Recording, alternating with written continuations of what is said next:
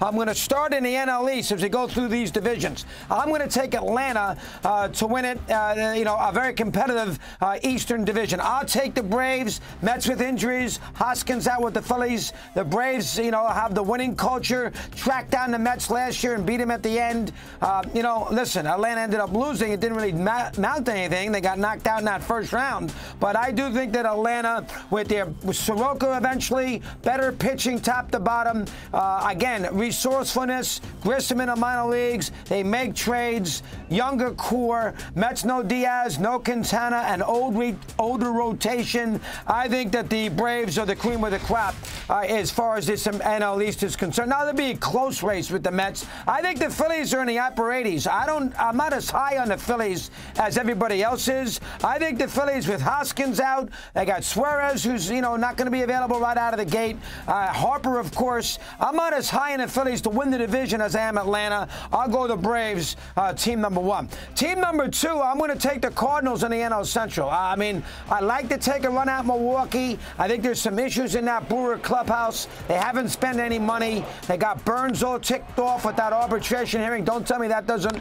rub people the wrong way. Hader's trade last year still resonates. They got a great manager. Maybe their offense will be a little better. They bring in the kid from Seattle who had the great year 2 years ago with the Reds. So from that standpoint, but I think, and maybe Yelich can hit some home runs, and they do have good starting pitching, but I think the Brewers are not going to win the division. I think the Cubs could catch them for second place. I think you got to take the Cardinals. I don't like the Cardinals in postseason play. They do not have big-time starting pitching, but they have enough to get through the 100 games. They'll win in the low 90s. St. Louis will win the NL Central like a year ago. And I'm going to take San Diego in the NL West.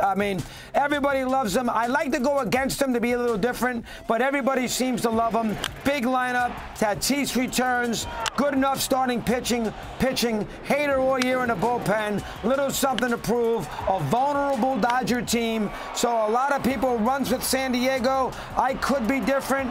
I'll take the Pods to win the division. So Braves, Cards, Padres to win the divisions. Now, as far as the wild card is concerned, I'll stay out in the NL West, and I'll take the Dodgers. I don't see the Dodgers falling off the face of the earth. I think the Dodgers will be good enough to win 91, 92 games. Obviously, they can make a trade there in the middle of the season to add a pitcher or two. Buehler might return. Dodgers, listen, would you rather win a division and lose in the first round or win the wild card and get hot? So maybe the Dodgers do some damage in postseason play when they're a little healthier. Dodgers are one of the wild card teams. Obviously, I'm going to take the Mets and the Phillies, the other two wild card teams as far as the NL East is concerned. I'm not taking the Brewers. I got to take it. As you look at Gonsolin here, come back. Here are the Phillies right now with Schwarber. Harper, middle of the year. I'm going to take the Phillies to be one of the wild card teams. Listen, they got Wheeler and Nola at the top of the rotation. They brought in Walker.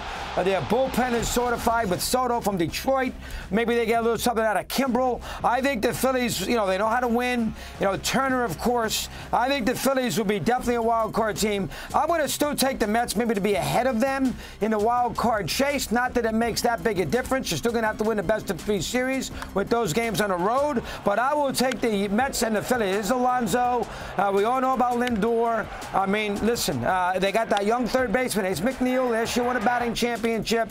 This team's got an opportunity here to be a very, very good team. They're going to be good. Maybe a little chip on their shoulder. They all want to win for Buck. Last year, the way it finished, maybe they're annoyed by that. Senga, people seem to think is going to be very, very good. The owner's got more money than God. The Rembrandt's in the bathroom. He'll spend if he has to at the trading deadline. They are, listen, I don't like him in the postseason. Too old with the starting pitching, not a dominant closer. I do not like them at the moment in October. I don't think Scherzer and Verlander are going to hold up, but I do think to get to October, you have to think the Mets will get there. So, same as last year. I wish I could be different. Mets, Phillies, Braves. Braves win the division a la last year. Cardinals, of course, in the NL Central. And then I'll make the little switch. I'll go San Diego in the NL West ahead of LA. If you can find another team to break these 6, God love you, because I can't.